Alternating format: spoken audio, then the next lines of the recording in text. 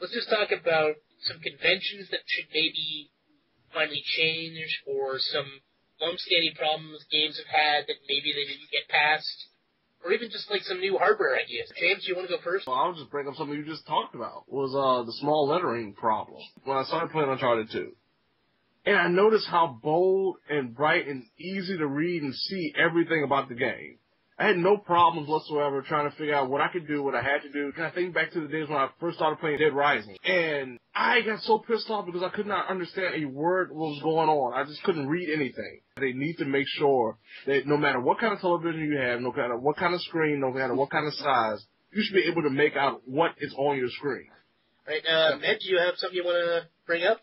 I got an issue with game makers being lazy this time of year. Actually, scratch that. The last year or so, when it comes to latest games they release. You know, you take an established franchise, you give it to kind of like a B-team player, where they just reskin the thing, you know, add maybe 1 or 2 new features and throw it out there. Just reeking of laziness and just half-assedness all the way through. The fact that if you can't continue the story and you have nothing else to say, either reboot the thing or just let it go, let it die, let it rest.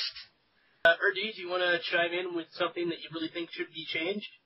Yeah, you know, as I've been playing a lot more of Call of Duty Ghosts, the spawn systems in games is just getting worse online. It's like I'd have a really good game where I'm like, I don't know, 30-2 or something, and all of a sudden a streak where guys will literally spawn behind me, kill me immediately. It just seems like it's getting worse. Like one of the best multiplayer games, you know, ever, in my opinion, with spawns was Halo 2. Halo 2, for some reason, had it right, and never, ever really pissed me off when it came to that. Probably one of the biggest things that pissed me off the most about Assassin's Creed 4, and this is something that's been a problem for me in games in general, is I don't think we've really had a good swimming mechanic in a while.